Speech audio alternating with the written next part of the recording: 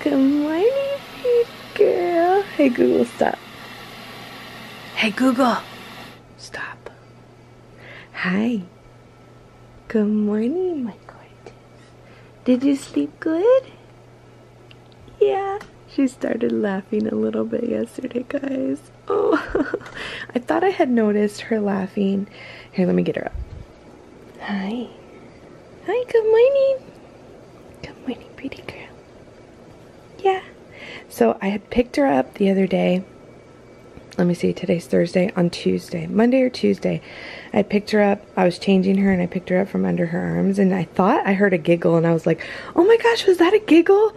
And she wouldn't do it again. And so I thought I tickled her or something. And Andres was holding her yesterday and she did the same thing. And he was like, I think she just laughed. And I said, yeah, I heard it the other day. So he was like trying to make her giggle and he wouldn't do it. I couldn't get it on camera. And then last night, I know, I'm going. Last night, he said, Dritch. And then last night, he said he was doing the same thing, like picking her up to put her in pajamas, and that she like full on giggled under her arm when he had his finger, like, or his hand under her arm.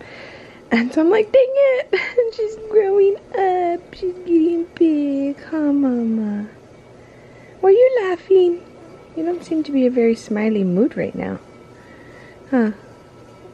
You're hungry. Okay, let's get some breakfast. Autumn wants me to see her open the gate by herself. Oh, Lord. The gate's meant to keep you out. Now you learned how to do it. Do what? The heck? Oh my gosh. The gate. Mommy. Look, show Sissy. Oh, no. Gee. Can we do the sprinkler today? You're going in N's house. Careful, close the gate. It's meant to keep you in. Are you downstairs? Yes, ma'am. What are you doing? We're going to N's house. I knew it. We gotta do hair. Okay, Mommy. Let's go, hair. Mommy, Head back. I'm doing Elsa braid.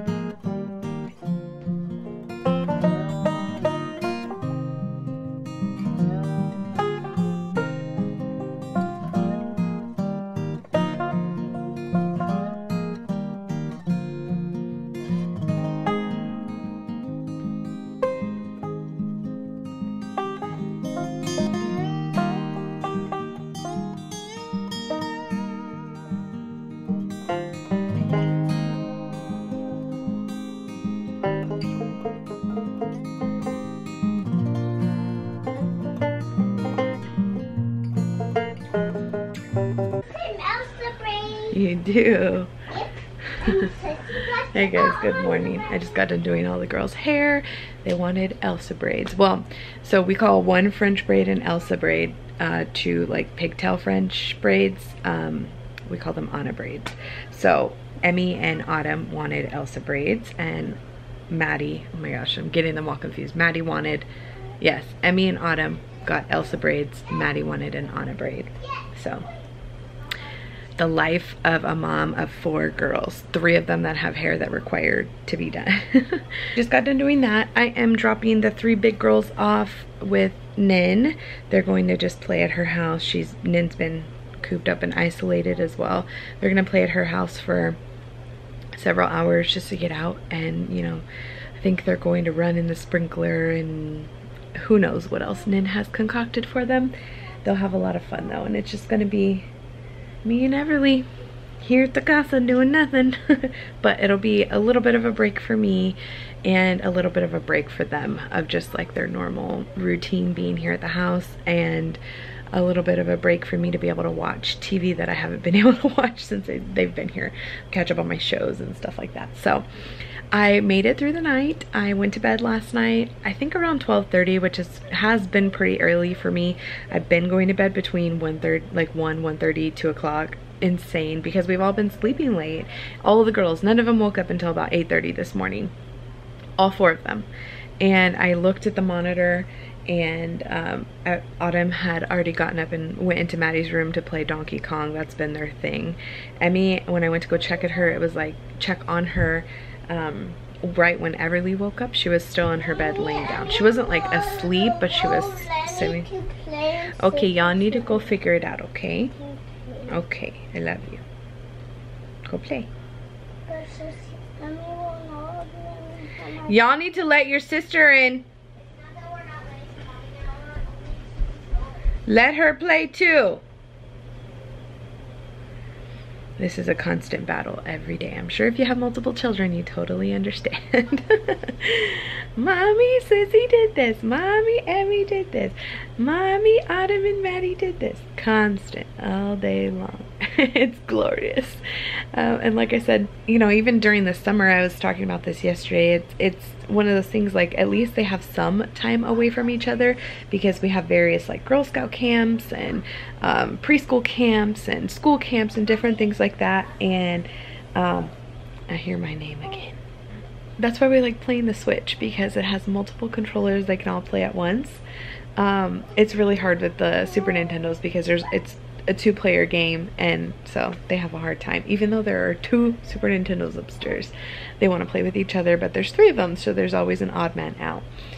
Anywho, yeah, summer is usually a lot easier than just like staying quarantined, but it's for the greater good. We totally understand. I actually got to talk to the girls' teachers today. They are, I don't know if I talked about this yesterday, they are sending home work. They're actually emailing us a packet. We have to go pick up an assessment packet that they have to turn in every Friday.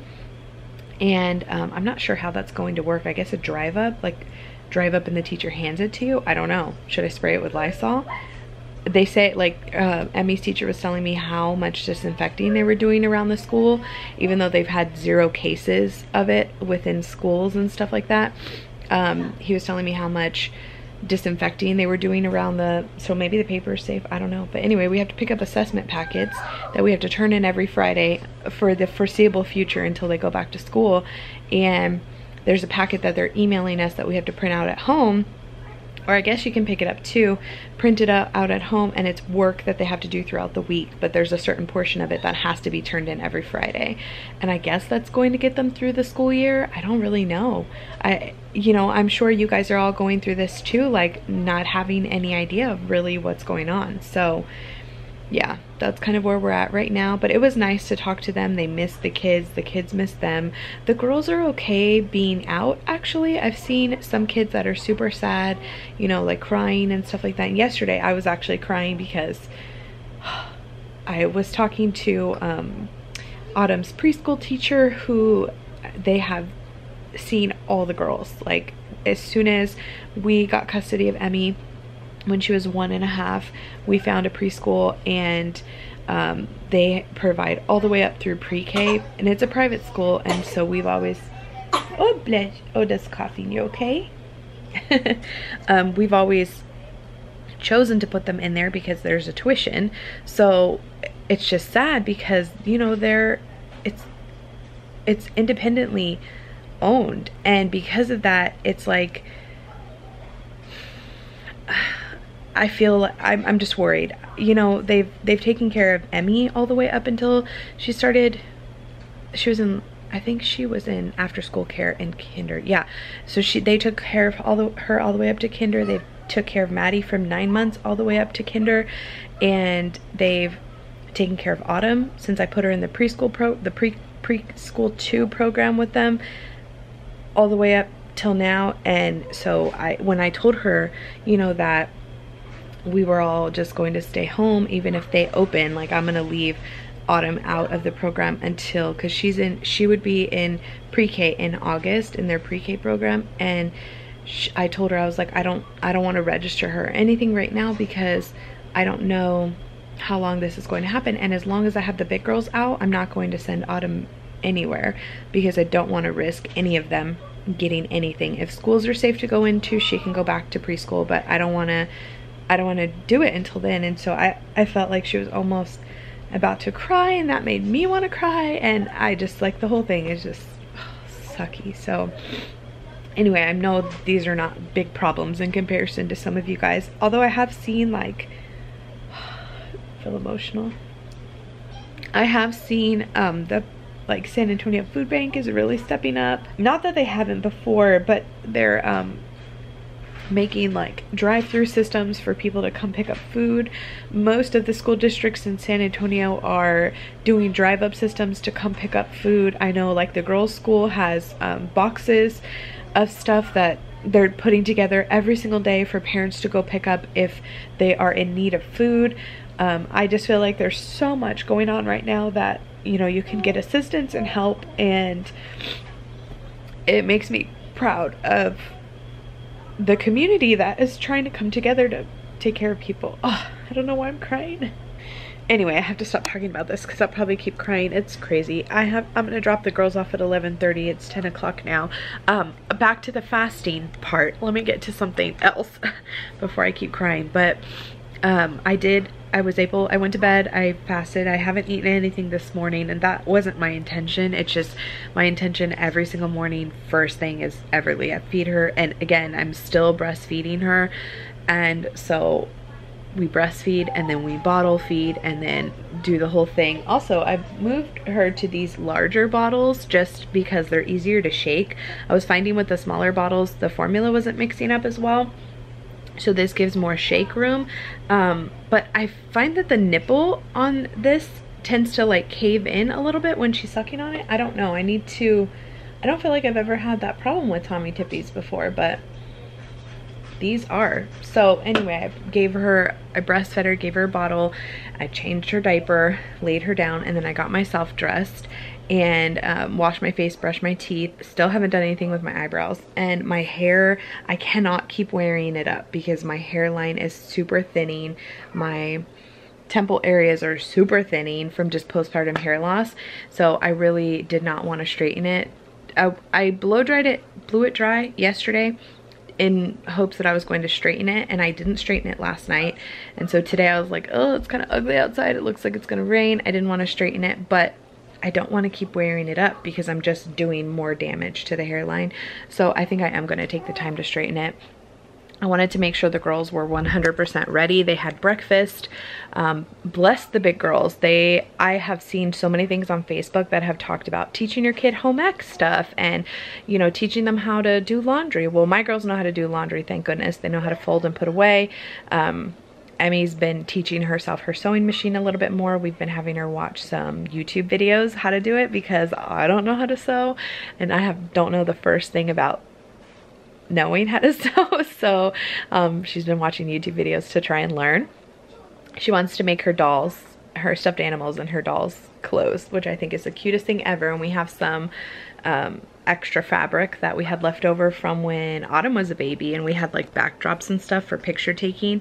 So she's been learning that, and I think tomorrow I'm going to teach them how to crack. Okay, Emmy knows how to crack an egg, but she doesn't really know good enough to not get shells in it. So we're gonna learn and teach them some of that stuff. And I actually saw a really cute thing. I think the Budget Mom was talking about it on Instagram, of teaching your kids to plant, which the girls know how to plant. They love planting things in the backyard. Half of it doesn't work out. But I was thinking about seeing, I don't even know if like Walmart or Home Depot carry this stuff or if it's like all wiped out, but getting some soil, we have some pots, and getting what did she say, herbs. She did, I don't know what, like maybe parsley, basil, whatever's super easy to grow, and seeing if the girls could learn how to do that. And I guess the reason we've never done stuff like this during the summer is because it's always so hot here, so hot in the summer. We hit 100 plus almost every single day. And so if you're not out first thing in the morning, I'm talking like 6 to 8 a.m., 9 a.m., or out late, like past 7 p.m., even then it's really hot. It's so hot outside. So I never really have them do stuff like that. So I was thinking about having them grow something, learning how to cook their own eggs, even if it's like for Maddie in the microwave. She's been able to do really well on the step stool and get things from the fridge for herself and stuff like that. Emmy, when her hair is straight, I try and teach her how to do different hairstyles, like put it up in a proper ponytail and stuff like that. She struggles when it's curly, so when it's straight, I give her that opportunity to braid and, you know, stuff like that. So we're trying to do different things than just sit in front of electronics all day, but it's hard. I have always had a 100% appreciation for stay-at-home moms and for teachers. Never in a million years would I dream of judging them, because I know how difficult it can be to have children where their parents just don't care about anything. Like, well, okay, I don't know personally, but I can only imagine. I never wanted to be a teacher. Never. It's, I mean, so crazy how much is put on their shoulders. I've always had the utmost respect. I am one of those parents that is like, tell me what you need for your classroom. I will buy it for you to continue to teach my kids. I will provide whatever you need. I am the first one there for Teachers Appreciation Week. I am the Christmas gift mom, the end of the school year gift mom, because I appreciate teachers so much, because I could never be a teacher. And now that I'm being forced to like homeschool my kids, I have an even greater appreciation, because I am nervous as all get out. Nervous, even just to keep them entertained is so hard. So I'm just like, oh, we've been trying to read every day and, you know, mix in some electronics and do their workbooks and do a puzzle, something thinking. It's just been crazy. And not only that, I have an appreciation more for stay-at-home moms, because, I mean, okay, I don't consider myself a stay-at-home mom, but I am a stay-at-home working mom for the most part, because I don't go out of the house much to work.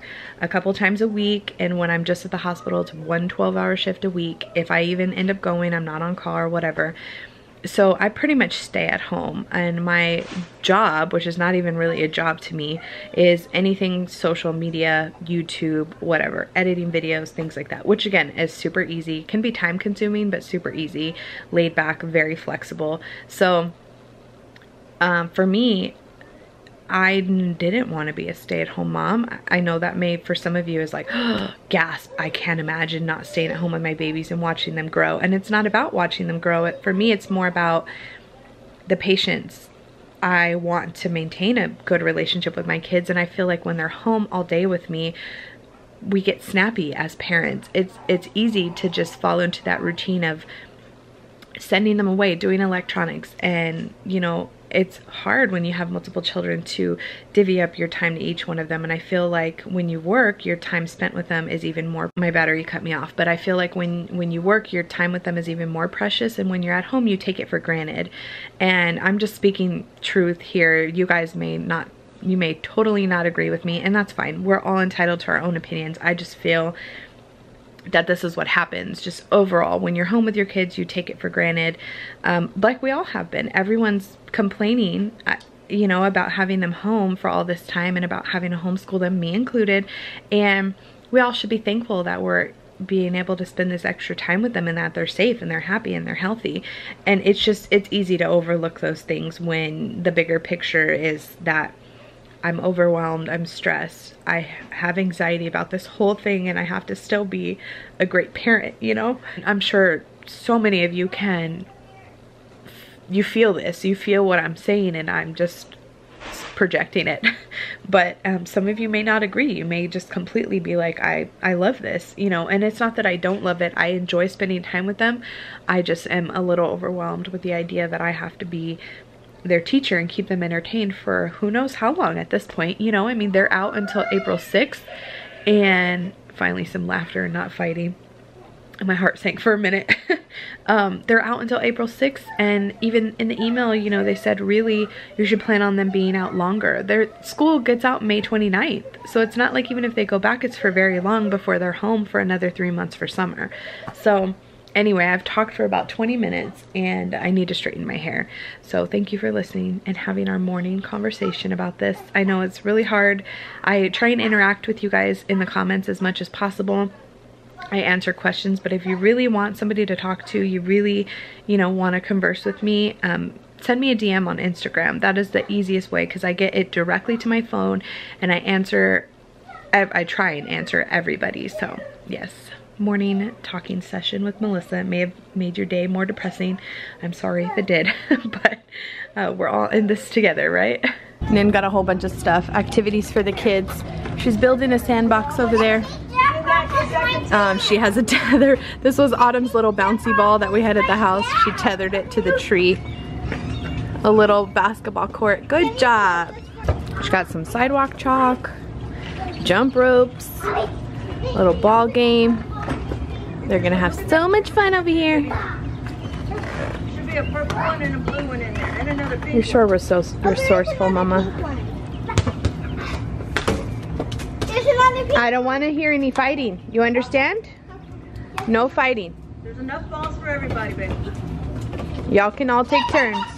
I did it. Can I use the basketball, please? Look. Ooh, careful. Everybody, so let's just keep the soft ones. I did it, Mommy. That's so cute, Nin. That's perfect. Nin has big plans for over here. She's got that sandbox. She's gonna do monkey bars and a slide in the corner. Be careful with the mud, okay? No mud on here. I have not seen gas. $1.70 in.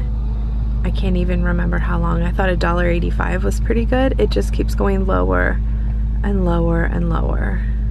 So the day is pretty much over. I took the girls to Nin's house. They stayed there for, I don't know, like 4 or 5 hours.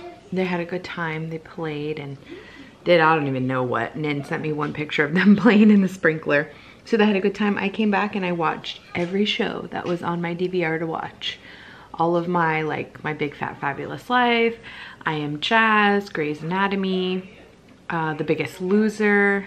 What else did I watch? I watched one other show, I think, but I can't remember what it was. So I've also been doing my painting with diamond. I am legit almost done. Almost done. I have probably just like a couple of more hours to it, which is like so tedious, and I can't even go to the store. Amazon is delivering very, very slowly, and I can't even go to the store to buy a frame for it. So for right now, once I'm actually done with it, it's just going to maybe be hung up in my office by like tape or something until I can get a frame, but I'm pretty proud of it. So that's what we've been doing. We finished up dinner. I had some linguine. Let me show you all that pasta that I had. So we had spaghetti and meatballs. I had a bag of turkey meatballs. This is all there is left, 4 little lonely meatballs. And I put 1 jar of pasta sauce, and I did 1 whole thing of the whole wheat linguine. And that's what we had for dinner. So there's enough left for like 1 lunch tomorrow. The girls love spaghetti, so they always devour it when they have it, and it was good. I've done really good on my eating all day. I've been tracking everything.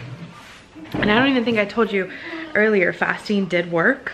I ended up losing 1/3 of a pound, 0.3 pounds, which is pretty cool. I've also just been drinking water. I've been saving these bottles and cleaning off the tip in just refilling them because they're super easy to drink from. So, and they're easy to like throw places instead of some of my reusable cups. I have to make sure they're upright when I'm on the couch. I use those a ton too, but lately these have just been super easy for me. So the girls are watching TV. We're gonna do baths in a little while, and I'm just gonna continue doing my painting with Diane. Ready for a showdown? Okay, blink, ready? Blink, go. No, don't blink. It's a stare down.